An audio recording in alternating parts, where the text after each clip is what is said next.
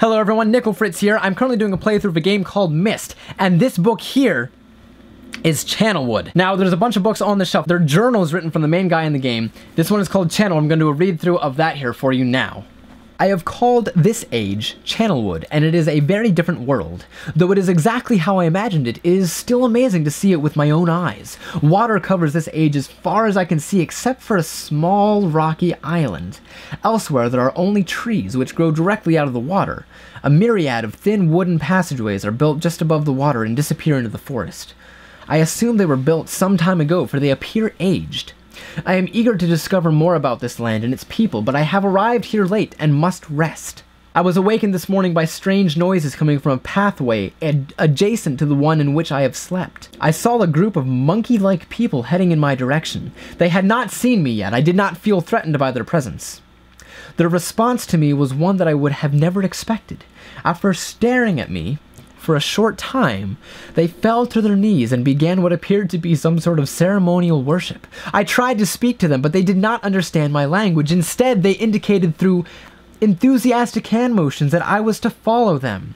As we walked, I began to notice that the waters below us were changing colors. Slowly, subtly, they would change from deep blue to muddy orange. That's odd. Then from muddy orange to beautifully clear. I was so intrigued by the water, I hardly noticed that we had arrived at a ladder. Climbing the ladder led us to their village, which is about 10 meters above the water and can only be reached by rope ladders that stretch from the lower paths to the village level, approximately halfway up the grand trees. It is very interesting watching these people carrying out their daily tasks. Even after watching them for hours, I did not understand exactly what they were doing. At sunset, they motioned for me to follow them. I followed the creatures to the doorway of an enormous hut. Strangely, once inside, I found that the hut appeared even larger than it had from the outside. It's bigger on the inside. Yeah. Hashtag Doctor Who. The walls were garnished with bright metals, and in the center of the hut sat the leader of these people, the doctor. At least he appeared to be the leader, for he sat a meter off the floor on a thick throne. Guards surrounded the strong creature, who was dressed in many exotic, colorful fabrics. Next to the leader sat a very old human. At least to some extent he appears human. It is the doctor. Oh wait, I'm sorry.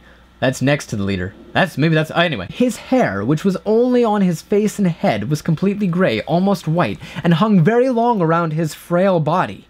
His thin head hung limply by an almost grotesque neck that could not hold its head up to look at me. But what a surprise! This creature could speak my language. Shortly thereafter, I was given a bed with some hand motions that looked to be telling me to go to sleep. I look forward to learning more. As I suspected, the ancient creature is a human, but he is old beyond his own reckoning and seems almost insane. However, the tree dwellers almost revere him as a god. They are treating me now in the same fashion, which makes me feel very uncomfortable. It is almost impossible to understand this old man. His voice is feeble but wild. He has adopted much of the language of the tree dwellers. He himself told me he had not spoken our own tongue in ages. He attempted to explain to me the history of this place. The following is my best translation of what he has told me. Many years ago, the humans and tree dwellers lived together in this place, which was then a vast island. They interacted very little. The humans dwelt on the ground, and the tree dwellers lived high above the humans. Occasionally, the island was disturbed by mysterious rumblings which happened randomly, some sort of tectonic or volcanic action, I suspect. The sometimes slight, sometimes heavy tremors would only last a short time. Then they would stop, allowing everything to return to normal. One day things changed. The rumbling began and grew quickly to unprecedented levels. Soon it became apparent that the entire island was sinking slowly into the ocean around them. Many of the humans died that day, but not before sacrificing themselves in order to stop the sinking of the island. Wow.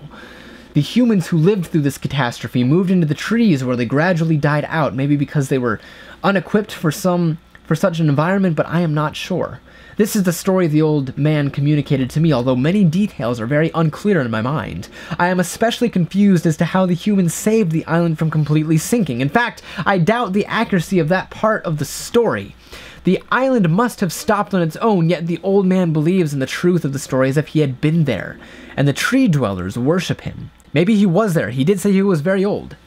And the tree dwellers worship him, and apparently all humans, as if he crossed out, they were heroes or gods.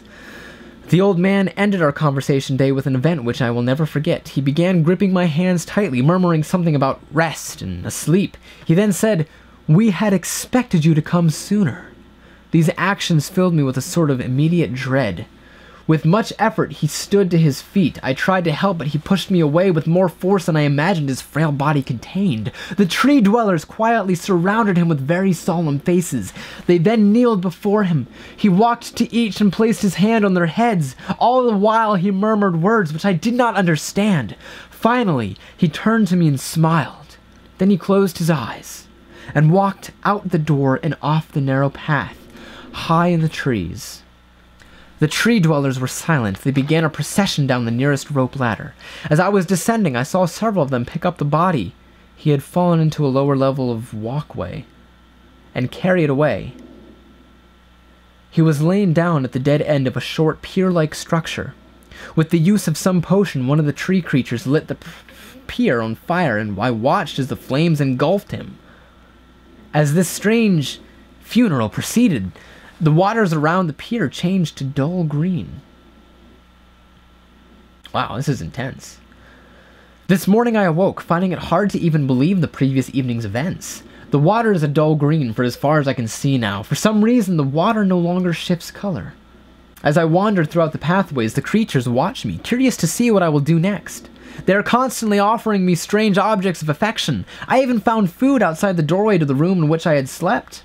This is a unique race of beings. I hope to learn their language soon so that I may learn more from them. I have lived on this world for 3 months, off and on, and the tree dwellers have shown great hospitality. I am even beginning to learn bits of their language. I have decided to return home for an extended stay with my loving wife and my sons, and hopefully return with them.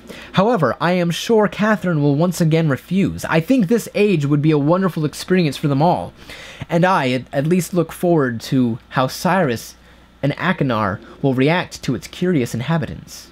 Catherine is staying behind as expected. My sons have returned with me, and they enjoy this age very much. They get along very well with the tree dwellers and are picking up their language surprisingly fast. I have no doubt that it will not be too long until they can speak with the tree dwellers much better than myself.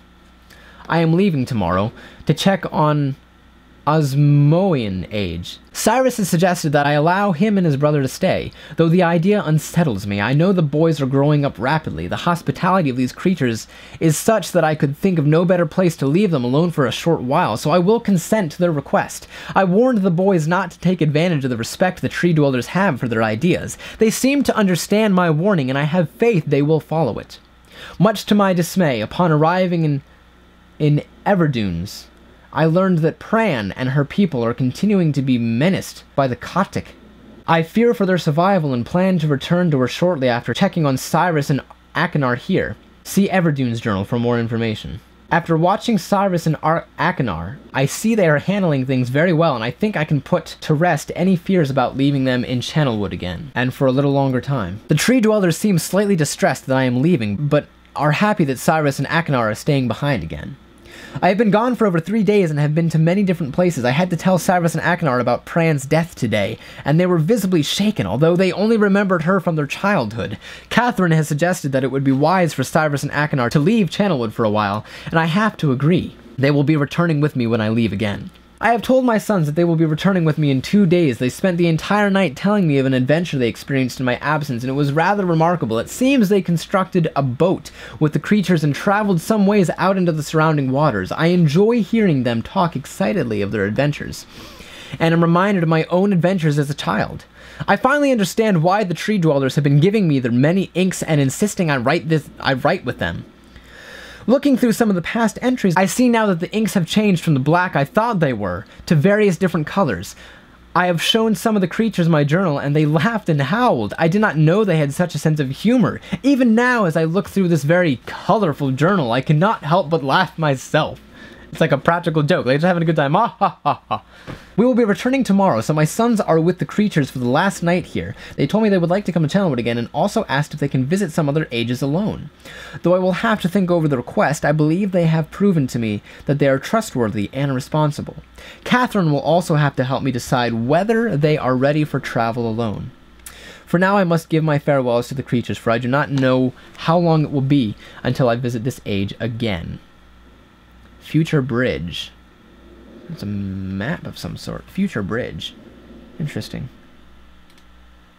Oh, okay, that's the end. Okay, so that was the Channelwood book, and this is the game MYST. I'm currently doing a playthrough, so if you want to see me do that playthrough, I'll have a link in the description below for the playlist of those videos, or if you want to see about the other books, because there were 2 other books. One was the Stone Ship Age, and I forget the title of the other one, but you can view those ones as well. I'll have annotations somewhere here that you can go and see those. Thank you again for watching. I'll see you next time.